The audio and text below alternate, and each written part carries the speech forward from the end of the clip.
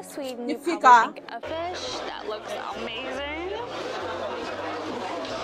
I've never seen crayfish this big my entire life. Hi guys, I'm so happy today because I'm going to be checking out Swedish food, Swedish cuisine, and if you were actually sent a lot of amazing video about Sweden meal for me via the mail, and checking out that video, I was like, oh wow, Sweden has a lot of incredible food to try out. So I saw this particular video and I was so curious to see in details what Sweden food looked like aside the video I've seen. This is Gothenburg food. 9 Swedish food to try, what to eat in Gothenburg, and I'm so excited to be checking out this one. In my previous video, I told you guys I'm a food kind of person, and I'm so happy to be doing this one with you guys. So if you're new here on the channel, please make sure you like, subscribe. Also feel free to click on the buy me coffee link. That's one way you can support the channel, and let's get right into today's reaction. And welcome back to A Wanderlust for Life. Today we are going to show you what to eat in Gothenburg, Sweden. Basically, it's going to be the best traditional Swedish foods to try in West Sweden. So let's get into it. Traditional food. When you think of Sweden, you probably think of fika. Yeah. When you think of fika, you think of cinnamon rolls or cardamom rolls. But today we are all about the cinnamon roll, and this is the world's biggest cinnamon bun, and it is here at Cafe Husaren, and it is just absolutely massive. It's as big as my head, which Sean wanted to show by me putting it in front of my face. Well, that's very busy. Fine. All right. This is how big it is. Wow! That's hilarious. All right, so it is a traditional Swedish cinnamon roll, and it's covered in this, I forget what kind of sugar you call this, but it's a big chunky sugar. Yeah. So I'm gonna give it a bite. Like a heavy granulated sugar. Oh wow. So I think this is actually kind of a combination of a cinnamon bun with cardamom. It actually looks like it's going to be very crunchy and dried. But looking at it, it feels fluffy, moist, and not so chunky. I love it. I want to have a taste. In it, so you get a little bit of that cardamom without the full punch of it, and it's just so delicious. Now you can also sit inside, but it's very busy today. We just wanted to make sure that we get a cinnamon roll because I'm just obsessed with them. Actually, fun fact, at IKEA you can buy frozen Swedish cinnamon rolls, and they're the best thing ever, and I've been eating them all week. Wow! I also want to give a shout out to Eric and Allison of the Endless Adventure because we found out about this place from them. Unfortunately, they didn't get one that day, so I am so sorry, guys. So when you come back to Gothenburg, you got to get here early and get this. And if you call us, we'll meet you up here.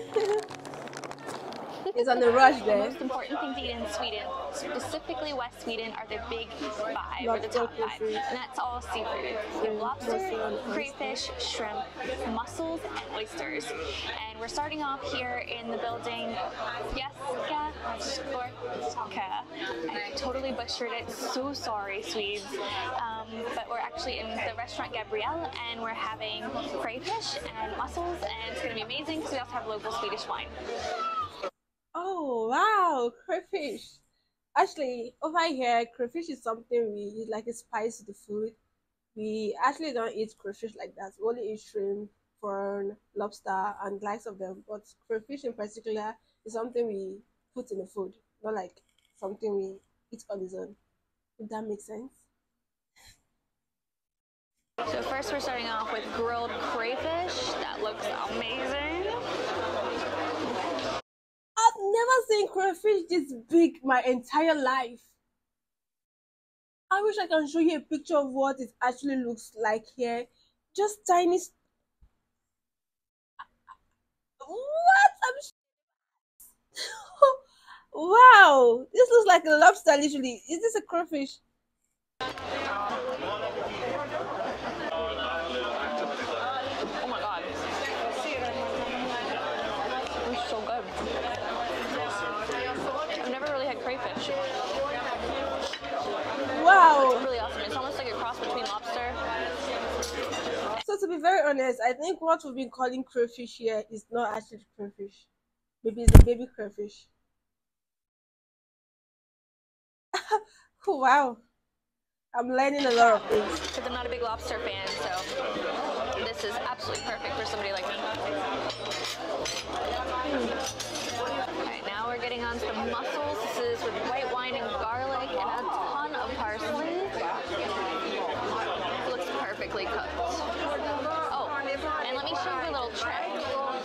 So when you eat one,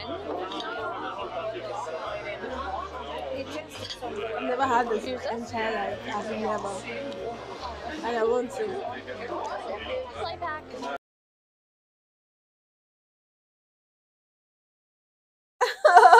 So I actually devoured the whole pot of mussel. Did 2 of the top 5 things, or the top 5 seafoods that you should definitely have here in West Sweden, and that restaurant was phenomenal. Highly recommend it to anyone. The staff is awesome, and the people were just so nice. There were 2 older ladies who sat next to us, and they got the fried herring with mashed potatoes and lingonberries, which we weren't really sure was super traditional, but they said, "Oh, this is definitely traditional Swedish, and here, try some." And we didn't, but I was just like, that is so nice. Like, the people here were already just blown away by West Sweden, so nice bring it on. Well, shrimp is already in the big 5, the top 5 of the seafood that you should eat here. The shrimp sandwich is actually an item of its own that you have to try. We are here at Heaven 23, and it's on top of this tower, and this is considered widely the best shrimp sandwich in the city. So it has rye bread, mayonnaise, eggs, 200 grams of hand-peeled shrimp, and I think there's some caviar or something on top.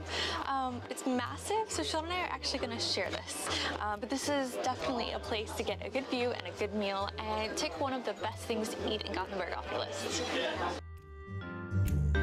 Or you put some lemon on it. I'm trying a small bite. This is just the bread, a little bit of mayonnaise, the shrimp, the caviar, and I think dill on top.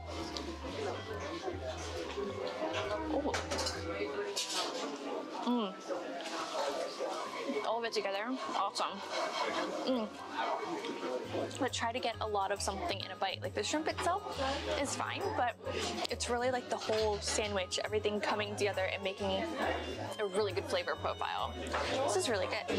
As I mentioned, one of the things that you have to try when you're here in West Sweden are oysters. So we have that tonight, and we're gonna give them a try, and they gave us some really good sauces as well.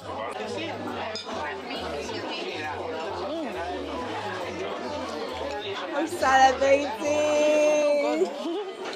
Super fresh, not super seawatery, just really good and tender. And they have like this special sauce to put on top that has a couple fruits and vinegar and stuff inside. It makes all the difference. And they have little dill on top. Apparently they just love dill up here. And I have to say, I really love it too. So we're here at a food truck park, and we are trying the Hall special, and we got it all separate, but we pile it all on here. So this is a British sausage. He has a bunch of different flavors. He chose one for me, that's pork, and he said it works the best with all the toppings. And we're gonna put it all together and give it a shot. Okay, this is massive. A big bite. I also want to give a shout out to the Endless Adventure, and that's where we found out about this place. All right. I'm salivating. That was really good. Like the crunch of the onions, and the tartness, and the sourness of the pickle, and the creaminess of the mashed potato, and the just wonderful flavor of the lingonberry makes this sausage just so delicious. I can't even, like, who thinks to put all this together? It's just so good. That's a big bite on the side of big bite.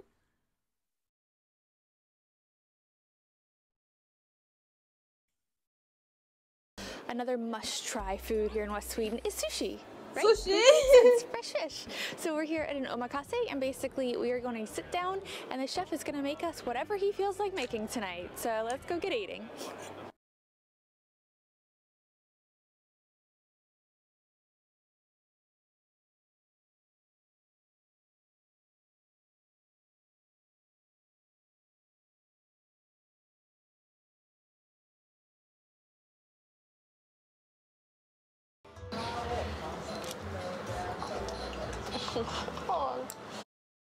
For a moment, I felt like that looks raw. Was that raw beef? She just raw meat?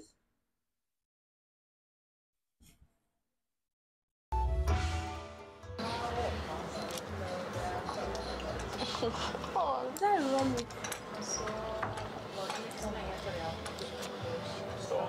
It melts in your mouth. It was so good.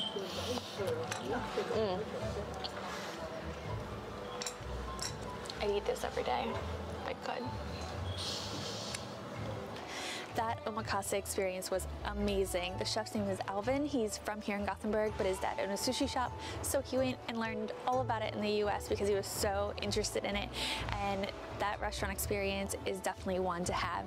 It feels exclusive, but it's not. The pairings with the wine was amazing, but I don't feel like you have to get them. The food was just extremely fresh, good, and his flavor profiles are perfect. So please, please, please do yourself a favor.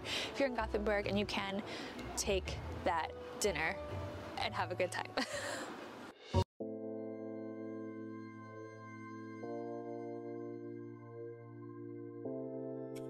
Thanks for joining us on this foodie I'm adventure looking forward to some other kind of These food. must-try foods here in Gothenburg, Sweden, and really the west part of Sweden has just such a cool food culture and so many little foodie adventures to have. So if you enjoyed this video as much as we loved eating through it, please give it a like and subscribe if you haven't already, because there's much more to come. And we will see you next time, guys. Bye. Bye. Oh wow, that's amazing. Oh, I think I did myself so wrong because I'm actually craving for something I can't have right now, which is so bad. But I have my Capri Sun here to cool some craving down. Actually, the food looks so sumptuous, delicious. I want to have a bite. I want to have a taste of those things I just saw right now. And the fika, I feel like I've gotten so used to some of the Swedish food I've seen before, like the fika. And in in Gothenburg, it feels like the particular place you got that fika, people always rush to get fika from the store. And I want to know the recipe of making fika. If I can try to do one or two things for myself here, I'll actually look that up to try it. Actually, yeah. And together, I'm going to say Sweden has amazing food, and most of the food she showed there was seafood, like the mussel, the oyster, the crayfish. And all my life I've never seen crayfish as big as that. That's literally gigantic, to be very honest. And they have more of seafood and unique taste, I guess. I honestly want to give the oyster, because she spoke so highly of the oyster. I want to give that a good bite, a good try. But I really love to try Sweden cuisine one day. If there's a store I can get any of these things or go sit in and eat, I will really try that. I love being adventurous when it comes to food. And you guys, I felt a little bit of when I saw the sushi. It actually looks like it's raw. Was that raw? It looks so fresh and like it's a raw beef or raw liver, something like that. But I'm so sorry if I offend you for feeling that way. But and help me down below if that was actually fresh or raw. And thank you so much for watching this video with me. Let me know what you think about this in the comment section. Please do not forget to like, subscribe to my channel. Also feel free to use the buy me coffee link below. That's one you can support me. And I'll see you guys on my next one. Bye, loves.